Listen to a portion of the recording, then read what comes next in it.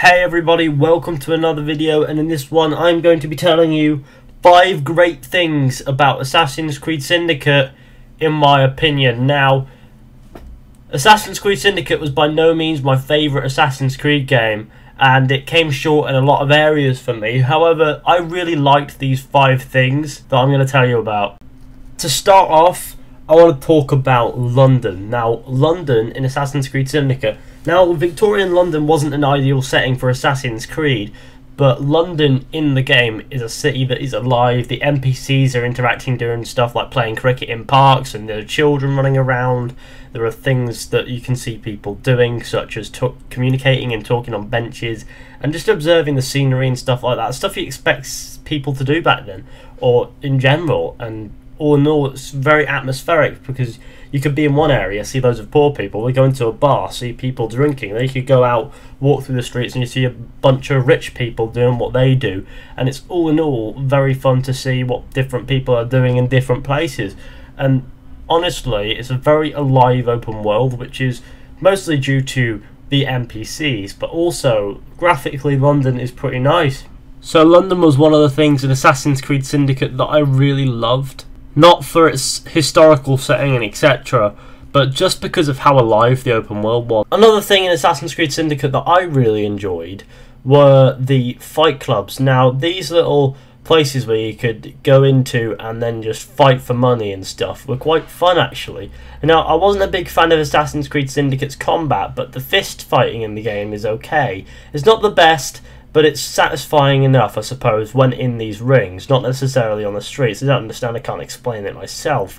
But when in there, I really enjoy doing these fight club things because it feels as if something that you would see in an industrial period, like in Victorian London and stuff like that. It feels as if something you would probably find, which would be like a little hideaway in which people go in to fight for scraps and stuff, which is honestly really cool. And it also adds stuff to the open world and gives you a way to earn some money in the game, because when things like in the customization are a bloody grind, it's worth, you know, trying something to get the money, and it might take a bit of time, but if there's a diverse range of things that you can do to get your money to do what you need to do with it, then I suppose that's good. And I also find enjoyment from being a one-man army in a ring and taking down like 6 opponents or 8 opponents or whatever and not taking a scratch, which is honestly really fun. Although the combat itself in the game could have been a bit better, it wasn't the worst and you could find some enjoyment from it, so therefore I suppose it wasn't bad. And as a result, the fight clubs are pretty fun. Now we have the multiple takedowns in Assassin's Creed Syndicate. These multiple enemy takedowns, where you take down multiple enemies at once when they're all low on health in combat, are really cool because you could have 4 enemies and you could all be weakened, you could have them all weak, and then you just press a button and Jacob fucks them all up, or Evie fucks them all up, depending on who you're playing with. And honestly, they're quite fun to watch, and they look a lot more in place than the rest of the game, in fairness, or the rest of the combat at least. And all in all, they're quite fun to watch, very satisfying. That's something that I find from them, and all in all, they add to the combat and the fight clubs especially, which is great. Next up, we have the Edward Kenway Manor, which was quite a big part in Sequence 4 of Assassin's Creed Syndicate, I believe. But either way, it was a cool little nod back to Edward Kenway and Assassin's Creed 4 Black Flag, and all in all, exploring Edward Kenway's house that you read about in Forsaken. And I don't know if it's the end of Black Flag, I didn't read that novel. But it was really cool to go around and explore Edward Kenway's house after he'd settled down back in London, or no, just in London. He wasn't in London before, he was in Bristol, yeah. Whatever, it was a really cool little nod back to Assassin's Creed 4, and all this memories of stuff, and the Jackdaw's wheel and things like that, and how it added to the story of Syndicate was really, really good, and it made exploring the Edward Kenway Manor a major part in Syndicate for me, and also a very awesome nod to Black Flag.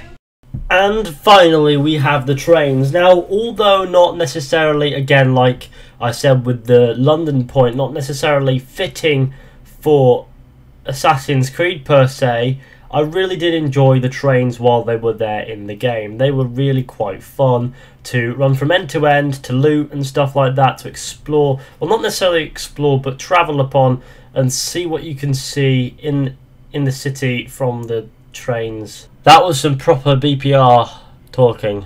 What I'm trying to say is that the trains were a nice little feature to the industrial setting that was Victorian London. And honestly, they did that quite well, having the trains around and the steam business and etc. It was quite nice, and it was also quite a nice form of transport. Instead of running around, you could just sit there and enjoy the view as the train does the travelling for you. And the fact that the hideout in the game was actually a train itself was also very cool. I liked the idea of having a train hideout. That was pretty fun, if you ask me, because you could just sit there and then you'd just appear in different areas when you leave, because, you know, the hideout is a hideout because, you know, you sat there doing what you're doing in the hideout, and by the time you get off the train you're in a different place altogether. And then again, it's also quite a nice feeling to have this like streamlined sort of hideout as well. And all in all, the trains in Assassin's Creed Syndicate were a very nice feature. The lag fucking isn't though. Ubisoft, please fix your games. The boat feature on the Thames was also very similar, so I suppose you could put them in the same point under transport or motorised transport or whatever kind of transport. It's probably more like a steam powered transport, as they were quite similar. They were a lot larger than the trains, but you could do the same things with them and have similar missions on them, and they were also quite cool. Just as a little bonus point that you could sort of apply to the train thing. Yeah, don't really have much to say about that, because what you can say about this you can also say about the trains, which is to say that I've probably already butchered trying to say it and said it at the same time. Another point I could have brought up was the World War I rift, but I wanted to stick to the main game in Victorian London. But anyway guys, thanks for watching. I hope you enjoyed. Be sure to comment things that you think down in the comment section below. Don't forget to leave a like, subscribe, share, comment what you think, and I will see you all in the next one with another video. So yeah.